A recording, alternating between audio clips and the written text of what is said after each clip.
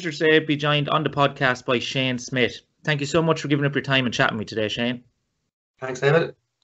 So I've been following your work on Twitter, where I'd say over the last 6 months you've been stimulating a lot of productive conversation in coaching philosophy, mainly around Gaelic games and especially around underage coaching. So for people that may not be familiar, you've a very varied background into sports science and coaching as a whole. So if you'd like to give people just an introduction of how you came to your current roles today. Yeah. Well, I've always had a love for sport, for playing a multitude of sports throughout school, primary and secondary. But I never really excelled academically in school. I actually found it quite hard to focus and to sit for too long, you know. So I suppose I was looking at the Leaving Cert results yesterday. Actually, it was 22 years ago. I got a very average Leaving Cert, and wasn't enough to go on to college. At 17 years of age, probably wasn't ready for college. So I failed Leaving Cert Maths, and I didn't get enough points to go to college or to do Irish. Essentially, I would have loved to be a teacher, but it just wasn't possible. So off I went actually and became an electrician. So off I went at 17 to enroll as an electrician. Spent 4 years as an apprentice, and then 2 years working on my tools. I'd call it the University of Life as a 17-year-old. Off you go out to a building site, and you soon learn to grow up. You're working 8 to 6. You're leaving your house at 7. You're getting home at 7. And when I look back, it was a wonderful learning experience for me. And so much that I learned from working on building sites and with a variety of people I bring into my coaching, and it developed me as a person and developed my personality.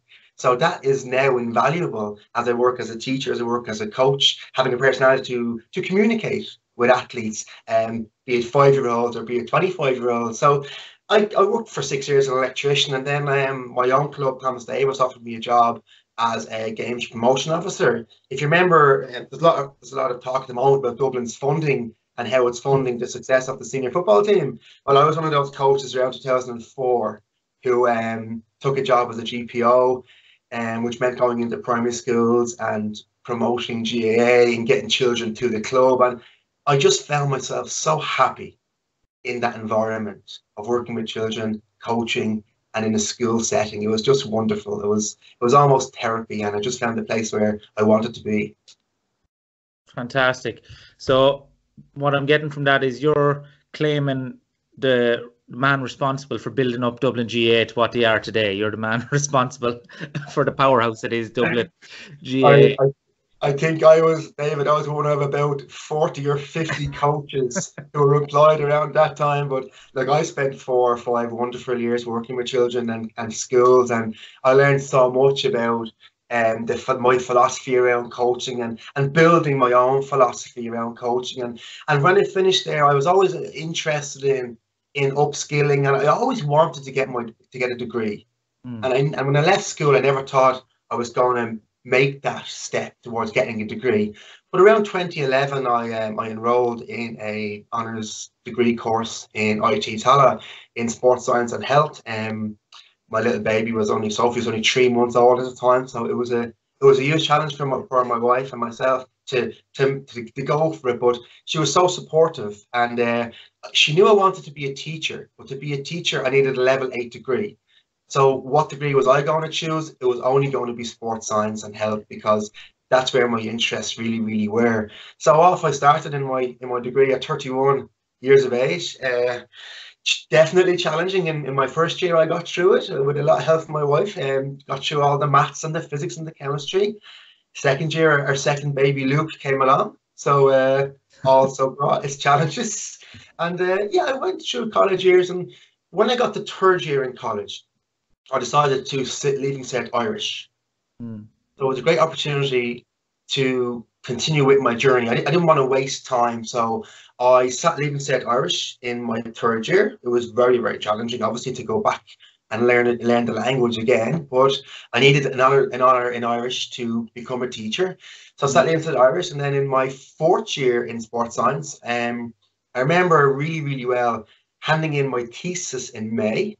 And then from there, going to a maths grind, because I was sitting Leaving Cert Maths in June.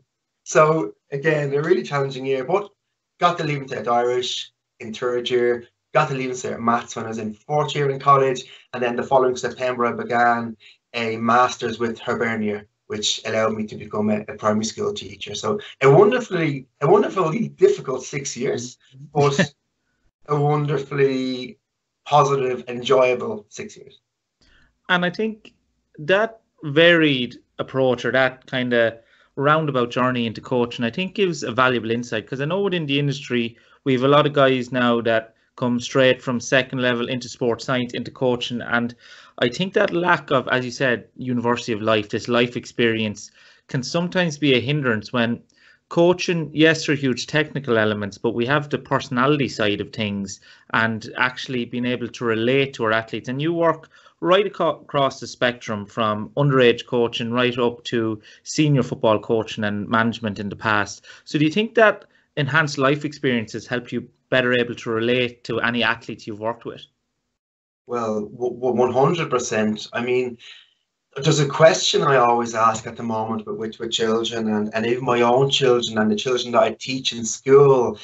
Are we losing the art of communication, Mm. eye to eye, face to face? Because with so much technology right now that children have available to them, I remember I got invited back to my old school, Old Bond Community School, to speak to the students. And the one thing I encouraged the sixth year students was to look somebody in the eye and engage in conversation, because those are the conversational skills that will be the difference between maybe staying in a job or getting a promotion, or getting a job or not getting a job. So that ability to communicate with each other is invaluable. And I'd hate to think we're losing it, David.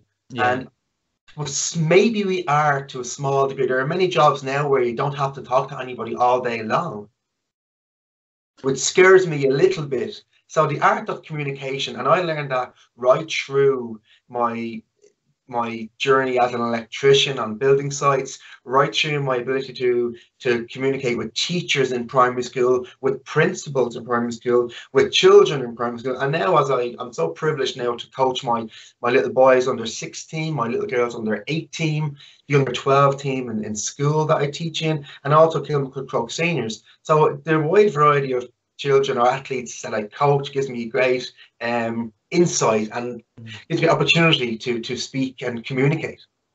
Yeah, and I think that that is invaluable, as you said, that ability to be able to communicate effectively, because we even see it with the emergence of technology within. If we take a sports context, we see people just spending their days in GPS data, spreadsheets, that kind of thing, and not actually talking to their athletes, which can be often much more valuable data than what you obtain from any objective tests. So today, what I'd like to focus on, and it's been what you've kind of heavily promoted, and that is the coaching needs of children and underage players. So it's something you've clearly been very passionate about and stimulated a lot of conversation across socials, Shane. So first of all, before we get into the nitty gritty of it, where did this passion for underage coaching or development of young and children in sport come from? Where did this passion come from? Um, I think I always loved coaching children. I think it's just so rewarding to coach children, not to make them the next superstar, but to meet their needs and make training fun and enjoyable. I made plenty of mistakes that coaches made in terms of being too serious and thinking winning was the most important. But we evolve over time, and sure, I'm on a 20-year coaching journey, and I've got plenty more years ahead of me, and we're always learning. And but I think it's important to remember why children play sport. And I researched gender difference around physical activity. I did two theses in that area. I'm sure we'll get to chat about it. But fundamentally, why children play sport is to meet their friends, to have fun, and to play. And when those things aren't there, the children aren't there. So as coaches, we've got a huge role to meet the needs of children in order to keep them physically active. Because I don't think our role is to find the next superstar. I think our role as coaches of children is to develop a lifelong love of sport, where participation matters so much more than winning. Yeah, 100%. And I think I've come to that realization myself in the past few years and talking with different coaches that our priority in all underage should be just to get them to stay within the sport and foster an environment that keeps them in the sport, because you're never going to find your superstar if they leave the sport at 10 or 12, 14 years of age. So just we keep them in the sport and the high performers will find themselves eventually through it. So that leads to the question is, because when we think of youth sport, we can get very trapped into treating children like small adults, basically. And we see terms as long-term athlete development coming in. How do we develop athletes and grow them through the sport? So for you, what are the priorities of coaching when it comes to youth and underage sport? Yeah. Well, going back to why children play sports fundamentally, let's take a primary school age. They play it to have fun and be with their friends. My little girl decided to join the under 8 camogie team there about 6 or 8 months ago, and I brought her down. And my friends were looking after the team, so they said they knew I was into coaching. Will you give us a hand? So I was only too happy to help out. Um, at the time, there was 3 stations. There was a striking station, there was a shooting station, and there was I think it was a row lift or a jab lift station, which was wonderful. But when they asked me to get involved, I said, can I add in a fun station? So we had about 15 or 16 girls, and we had 4 girls each in each station. But my station was very different to the stations. It was based on, we were jumping, there was ladders, there was hurdles, there was pink skipping ropes, there was soft footballs, there was bean bags for throwing and playing. So the station I had was just play. So our numbers gradually began to increase over the last 8 months because the girls are chatting in school and they're saying, we play games up here. It's great fun. So whilst the skills are important and they're developing the skills, the fun station was the most enjoyable station. When we finished back in end of June for summer holidays, our numbers were 32 girls, so we doubled our numbers. Fantastic. Now, none of us had a magic wand, David. There was no magical coaching and mythical coaching around what we did. We just had it in a fun station, and immediately we're meeting the needs of children. And when we meet the needs of children, they want to come back, they want to meet their friends. So this one PlayStation and our philosophy doubled the numbers of children, and the happiness is massive. And the question I asked the girls before they left in the summer was, what's your favorite part of training? And to a girl, the answers were seeing my friends, playing with my friends, playing with skipping ropes, getting lollipops, Yeah. having races. So essentially their needs were being met and the numbers were doubled. So if we can implement that philosophy at that age, we are going to meet the needs of children. They're going to stay, they're going to enjoy it. And it's a wonderfully positive environment for children to be in and for a coach to be in. Yeah, I think I like what you're saying there as well, because a lot of people will have initial reservations and maybe an old school approach like, oh, well, we shouldn't just be babysitting them. It's not a creche. They're going to there to learn a skill. But as you said, they're still learning these skills. There's the stations where they're doing the skills. And even within the PlayStation, they're skipping, jumping, throwing, all the fun, what would be from a learning development, motor development, the fundamental movement skills are still being practiced there through a medium that leads to greater enjoyment and retention then of them within the sport. Well, I'm glad you mentioned the fundamental movement skills because they're something that I'm really passionate about. And what's killing children in sport is the word elitism. Like, elitism is going to ruin sports. And there seems to be, in many cases, a race to excel. For example, when I was a games promotion officer, I ran the nursery and it was 5 to 8 years of age.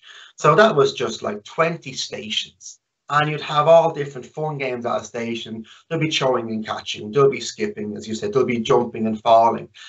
Now, it seems that I actually saw a nursery there a couple of months ago where there was 3-year-olds in the nursery with helmets that didn't fit them because they weren't designed for them. So at 3 years of age, the children aren't ready to be in an environment where they're being asked to go in a straight line, listen and respond, follow instructions, share, develop empathy. They haven't started school yet.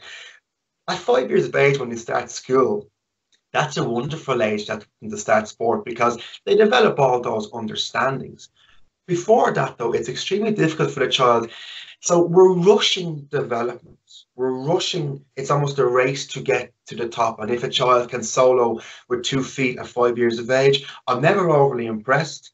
In fact, I'll often ask, has that child skipped fundamental movement patterns? And that's one of the main mistakes we see. Has that child been able to develop agility, balance, coordination, skipping, throwing, running, catching, falling, crawling, hopping in one leg, all the fun movements that, because when we look forward, let's skip from 5 or 6 years of age to under 12 years of age, this action of the skip, David, it's merely the high catch. Yeah. The action of the kick, it's balance around one foot. Rugby, being able to throw left or right, it's merely coordination. So agility, balance, coordination has such a knock-on effect to the overall athlete when they get older. I just feel we're skipping phases very, very young, and it's at the detriment of the child because they're not developing the overall attributes that they need to fundamentally have fun. Because the I can versus the I can't. If my wife is a really good skier, so she skis really well, and when we go skiing, she's good. I can't ski, so I really don't do it. And it's the same with children. If a child can throw and catch in pairs, they laugh, they love it. It's I can. But if a child's asked to solo with right or left foot at 6 years of age, I can't do that, Daddy. You know what? I'm not going back there next week. And that's the dropout. And elitism starts at that age, unfortunately. And I think it is a problem that we see prevalent within underage sport at the moment. And I like what you say there about potentially by chasing elitism, we're skipping foundational movements and movement patterns. And as you said, the children at such a young age aren't really suitable for that such highly structured activity because, as I said, empathy doesn't kick in till generally 6 or 7 years of age to learn from another perspective within those children. And because we go in such a structured way, I feel that if we don't have unstructured free play, where, as you said, they can skip, run, jump, if it's unstructured, they're moving very multi-planar, they're moving in several different uncontrolled avenues, where if we get too structured straight lines, we often see as coaches that we have 12, 13, 14-year-olds that when we try to kind of get them moving dynamically, we see injuries popping in and just can't move in certain planes of motion that it's essentially inexcusable that children shouldn't be able to move that way. So I think down the line, it could have some negative effects in terms of injury rate and that down the line. So it's something I think is very important that you highlighted. And I suppose to come from the other avenue, that's the main priorities. And this could be, we could talk all night about this, but what are kind of the big mistakes you see people, apart from, say, chasing elitism, but what are the big mistakes coaches are making in underage sport? Fundamentally, making it too competitive. Once sport becomes competitive, it becomes exclusive. And if it becomes exclusive, we lose children. And this is not always driven by the children, the competitive environment. It's often driven by a coach who may be trying to relive his or her own playing career, be that good or bad, who may want their own particular child to be the next Leinster player, Dublin player, Liverpool player. And like, we all have ambitions for our children, but we need to go back and remember that children are not mini adults. Children are children. Their children develop differently, emotionally, physically, psychologically. But I think one thing that all children have in common is they love to play. And the term play, I've brought that into my coaching so much, whether I coach the 6-year-olds or senior footballers. I use the word play because my philosophy now over time is all based around play. Because as humans, it's fundamentally in us to play. My little baby, when he was 3 or 4 months there, a few months ago, he looked up and he smiled. And that's the first sign of social play. It's that initial happiness. And only 2 weeks ago, we were away, and his great-granddad is 90. And his great-granddad and himself were playing together. They were laughing. They were communicating. And that's still play. Now, somewhere along the line, David, we lose the ethos of play be it in sport, maybe at teenage years when we think it needs to get really, really serious, be it in adult football where, you know, we hear horror stories about coaches who don't allow laughter in the warm-up or chats in the warm-up, who think it should be a regimental approach.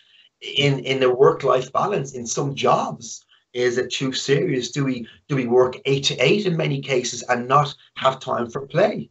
We are born to play. We are born to smile. We are born to move. And from a very young age to a very old age, we like to do that. Somewhere along the line, we lose it. But the word play is so important. And that philosophy of play, I coach that way. So, for example, I say to the 6-year-old, will we play a game of chasing? It's just play. It's multi-directional movement. It's a replication of how a game is played, actually. So multi-directional movement. We play chasing. They're only 6. They love it. We go to the under 8 camogie team. I say to the girls, will we play some shooting games? Will we play some catching or juggling games? It's still play. The under 12 children I coach in school, will we play a penalty shootout? You know, it's still play. And right up to coaching the senior footballers, it's more intense with the Chemical Close guys. They want to get value from the session. But when you strip it all back, David, we still play little games. Let's play 4v4. Let's play 5v4. Let's play a kicking game where we get 6 catches. It's still all play. So the word play is so important in the development of not just children, of humans. So play is wonderful. And within that, I would say within Gaelic football, it's a relatively novel approach or philosophy, unfortunately, within coaching. And when we try to do something outside the norm, something new, something novel, we inevitably get kickback and we get reservations. So have you had much barriers to overcome when you try to get away from maybe developing these young children as athletes, or shifting away from the competitive side of stuff? Have you had any reservations or barriers to overcome from parents? Maybe other managers is like, no, well, we need to get them the skills up if we're going to ever get them, or anything like that. Is there any barriers you've had to overcome with trying to implement these approaches? Yeah, absolutely, David. I mean, I don't go and coach a team or deliver a coaching course or deliver coach education workshops with the intention of brainwashing people. You know, I just try and give people the facts and the research, and then what they do with that is entirely up to themselves. The research suggests that the element of play is very, very important. The element of fun is very, very important. And the element of friendship is very, very important. So those 3 aspects are the real reason why both children and adults play sport. There are people with a different philosophy around what they think the children need. And I think they are the people who are rushing to development, trying to relive a career that was in the past. And I don't think it's a child-centered approach. In many cases, it's a coach-centered approach. Maybe the coach might see a pathway for themselves, be that in rugby, go from club to province to international, and they think that success via medals is going to bring them along that journey. But I think the journey should be about developing the child, and success is not the 1% of children that go on from your club and become an international or a provincial player.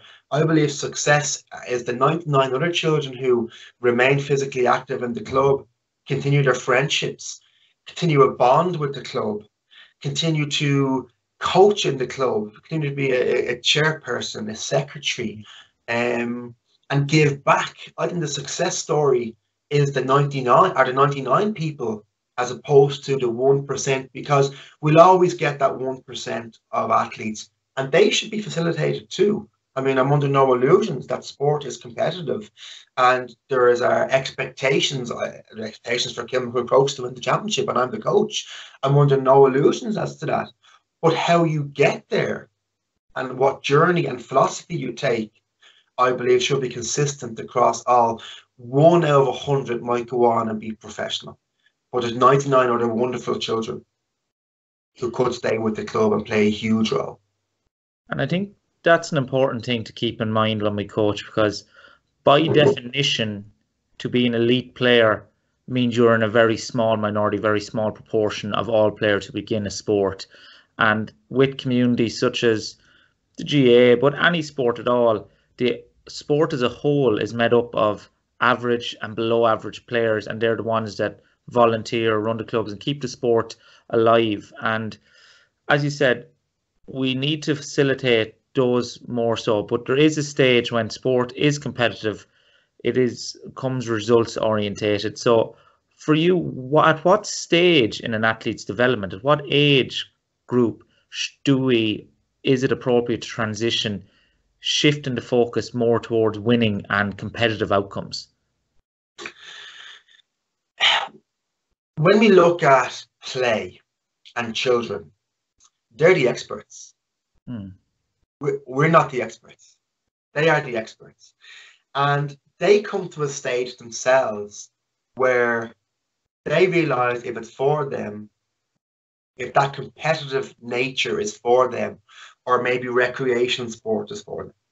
When we look at the school system is a wonderful system, and it's run and developed by educators who are highly educated. And if we go off the school system, for example, primary school and secondary school. In primary school, we get a lot of, it's parental driven. Parents will bring children to the club, collect them, ensure they have the gear, ensure the lunch is packed, ensure the boots are ready. And then we go to secondary school and children become more independent, their own decision makers. And they decide, yeah, I like this. They almost take ownership of their own performance or of their own decisions.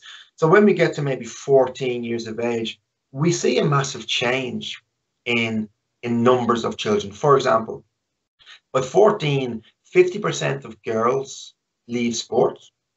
And by age 14, about 30% of boys leave sport. Now we can ask, why is that? And it's complex. It could be physiological, biological, it could be emotional. There's a variety of reasons, and we can't just pinpoint one reason. But one would be, are their needs being met in that sport? Has it become too competitive? And if mom and dad are bringing them up to 11 or 12, the choice is not really there. They just go along with mom or dad.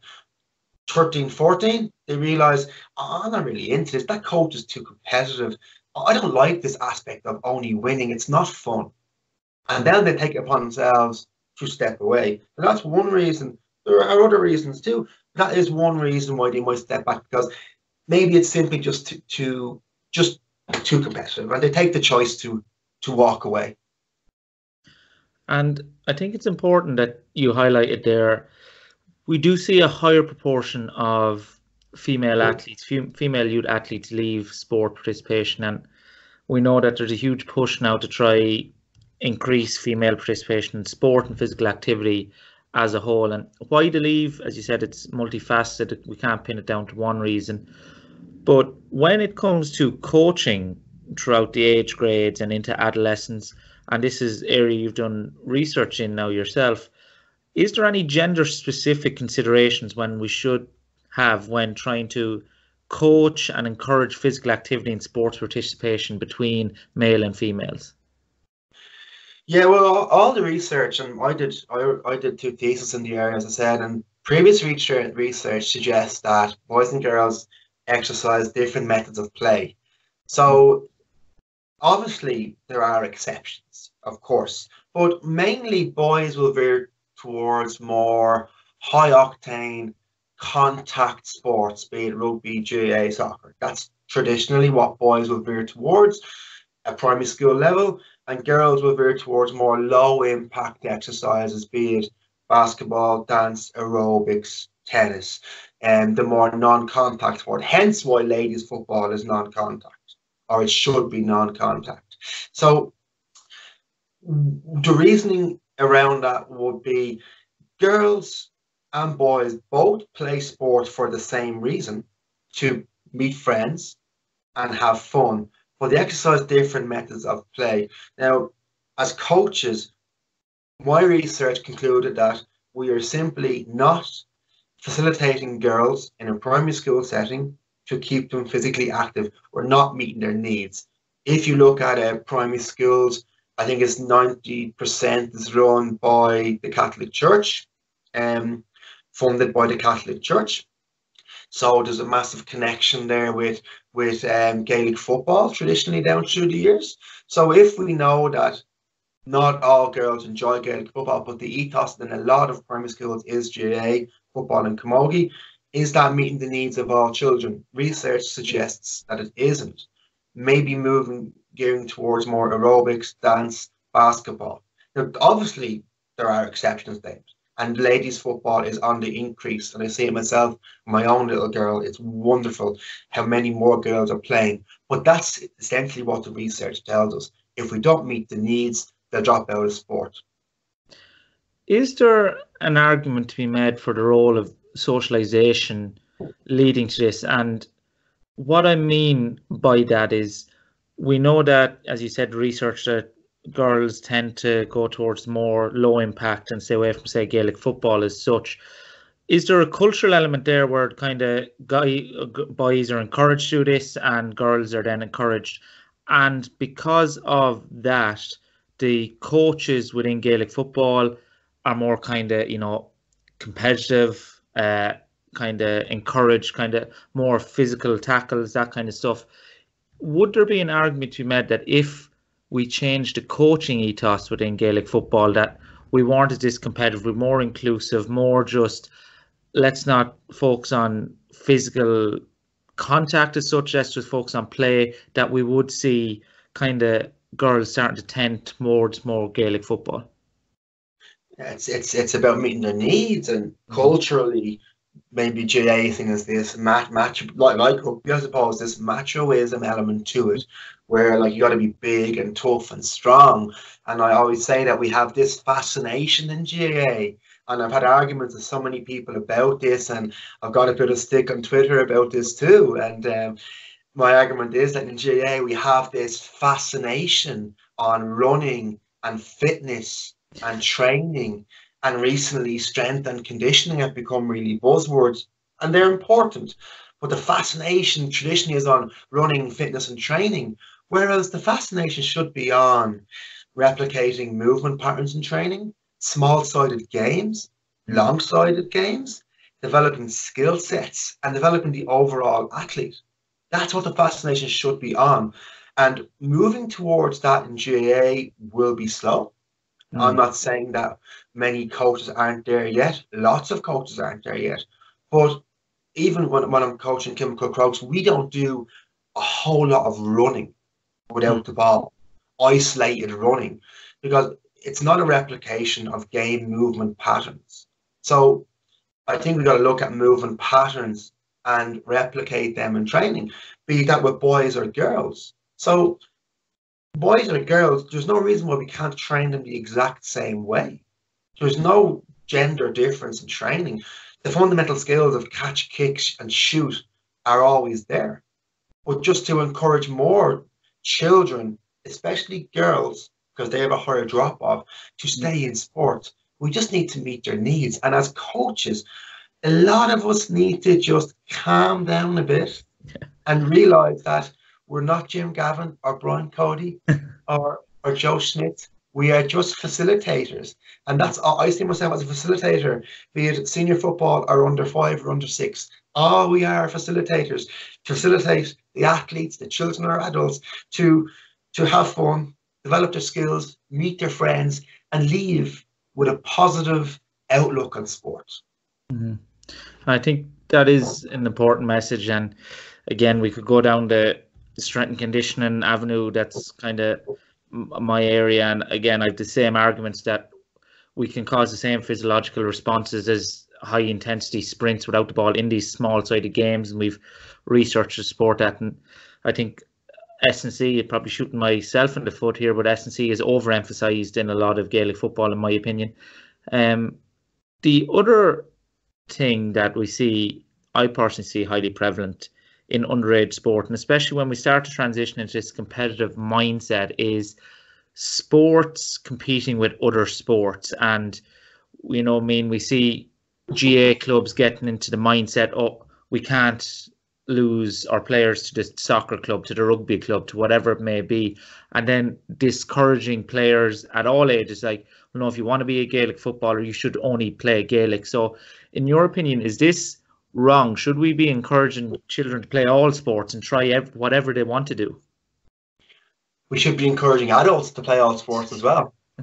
I True. mean, early specialization is in my opinion is flawed. It's just flawed. I worked in a school setting in Australia, a primary school setting in Sydney, and the children were exposed to 8 different sports right through primary school: swimming, rugby league, cricket, AFL, soccer, to name a few, tennis, basketball.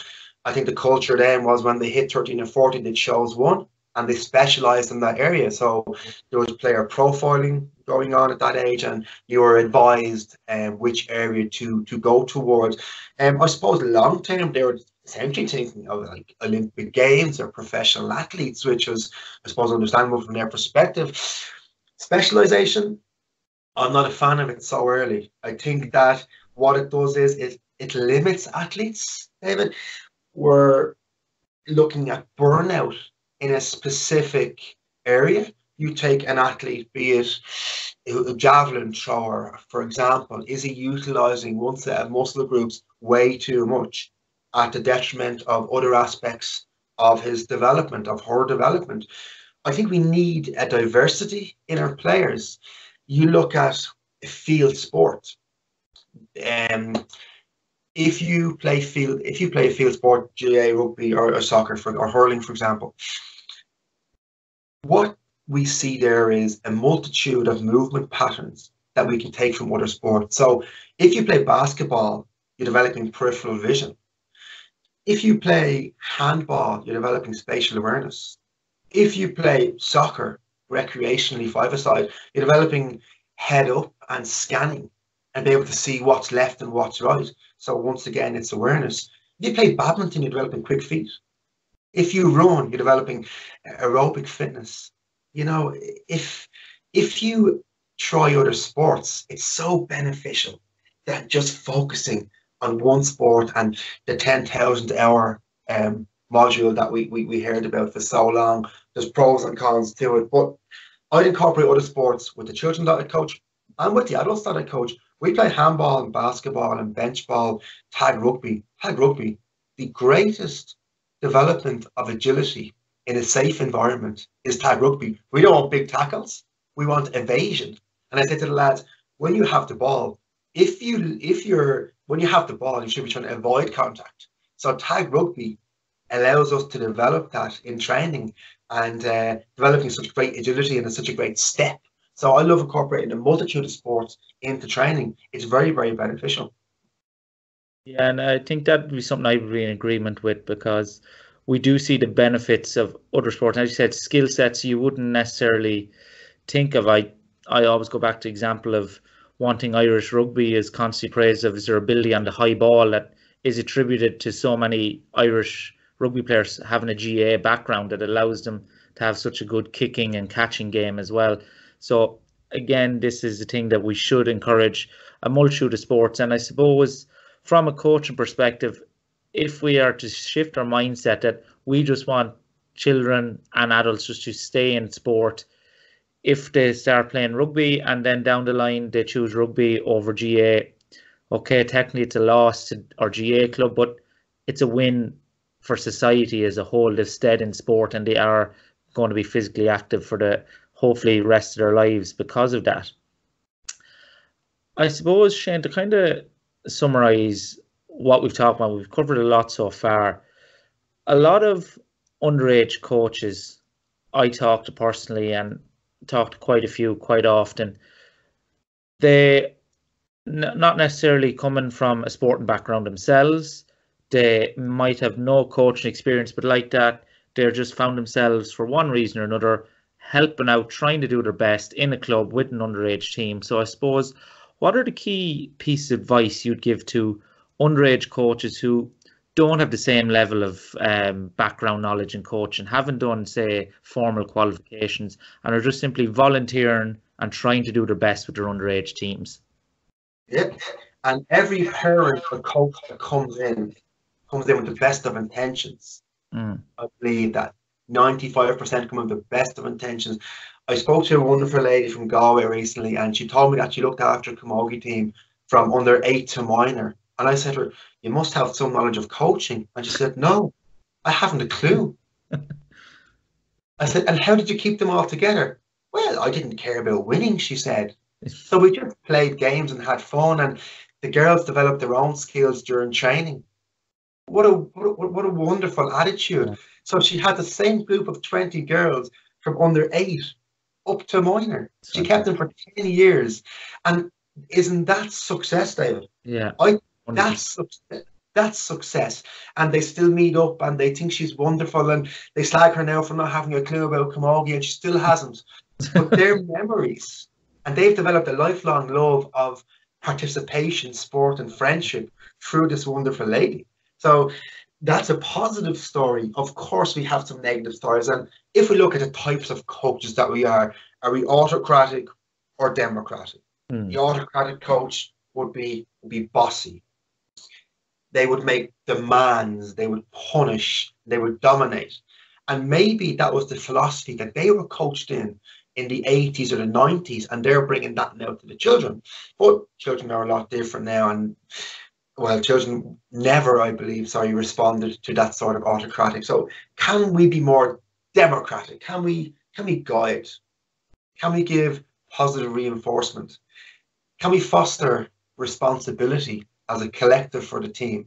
Just like that lady did. She fostered a responsibility around, look, here's a ball between two, or don't practice your skills, and she was very much a democratic coach. So some of the mistakes we see would be the autocratic coach who wants to come back and implement that philosophy, but it doesn't work. And I had a wonderful teacher in primary school in Scullmelloon here in Tala.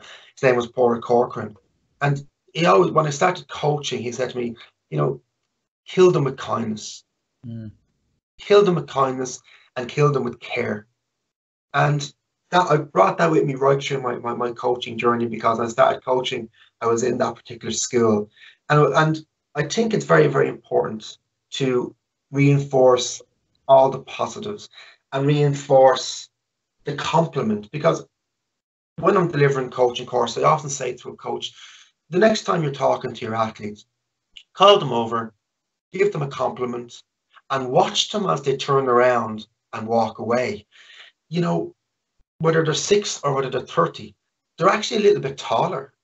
They jog off. They don't walk off. They'll jog off, or they'll skip off if they're younger children. They kind of walk with a swagger. And that one compliment you've given them has risen them. And it's worth more than 20 training sessions or 20 skill sessions. And that goes back to our communication skills as coaches. Because as people, we respond to positive reinforcement, and we respond to compliments, and we respond to a positive environment, and we'll come back to it. And also our questioning is so important. The first question we ask children when they come home from sport is maybe, did you win? Yeah. Immediately, David, they think winning is the most important thing. But instead of saying, did you have fun? Did you meet new friends? And now winning doesn't become that important. Yeah. Because if we think winning is the most important as their role models, they will think the same. So questioning is very, very important too. And that also goes back to communication skills. I think that is a real valuable lesson. I think a lot of coaches can take away and apply. And even parents as such, I love that last bit about the very first question we ask. And I think anyone, whether you're a coach or a parent, or if a child comes from a sporting event like that, the very first thing we ask them in their mind frames the hierarchy of importance. So we should be asking just, did you have fun? And then that cements, okay, that's the priority for them. That should be the priority for me as my role model. So I think that is a really good answer, Shane. And that brings us towards the end of the podcast. I'm going to start wrapping it up now. And there is an absolute wealth of value there for people to take away. And before I ask you the final question, Shane, if people are looking to get in contact with you or follow your work, where are the best places to find you? Yeah, they can contact me through Twitter, is where I'll get an awful lot of messages, good and bad messages. I get some horror messages around coaching and around what people think is acceptable for children, and I don't try and highlight them too much, but the odd time I throw a tweet out there around some of the madness that we see, in the hope that we eliminate the madness. But we try and tweet about so many positive things, and people can contact me through Twitter. Yeah, Perfect. And your handle on Twitter is, Shane? it's at Shane Smith 197. That's perfect, and we can share that for the audience as well. So that brings us to the final question, Shane. And again, it doesn't have to be related to a sporting context. You can take whatever spin you want on this, and that is, what would you say is the biggest mistake you've made, or the biggest learning experience you've had that has shaped the way you approach your career or your life as a whole? I've made more mistakes than I care to remember, and mistakes are wonderful because mistakes are learning. I coached in ways years ago where I emphasized winning. I coached in ways where I would have put pressure on athletes or to perform, and they had to perform. And when I look back now, I'm glad, because it's just a learning curve, and coaching is a journey, and we never fully get it right. But as I progress through, I understand the value of play and how important the word play is. And play is stimulating, play is enjoyable. And whether that's bringing your children to the playground and watching them play, it's one of the most beautiful things I ever do, is bring my children to the playground and watch them play. And likewise, we were coaching the senior football team, Crokes, last night, and watching those guys play is so enjoyable. It's therapy. I love it. And I love to see children and adults play in their own environment where they're very, very happy. As coaches to children, David, I'd like to finish with this. I like to think that we need to look beyond the sports and look at the child. For example, taking a holistic approach to training. The 1 hour a week a child may have with you as a coach could be their finest hour of the week. We never know the family circumstances. We never know the school day a child has had, and we never know what it's like at home, in the home environment. But we've an unbelievable privilege as a coach to create, even for 1 hour a week, a lovely, warm, caring, loving environment for children to be safe and to learn in.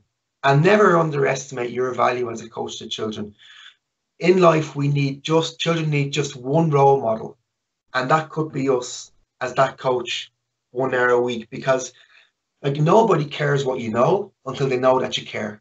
Yeah, I think it's very important to have that philosophy with children and with adults too, particularly with children. that is an absolutely fantastic answer, Shane, and a great, suitable end to a fantastic episode. So thank you so much for your time and your knowledge here today. I really appreciate you coming on the podcast. Pleasure. Thank you very much for having me, David.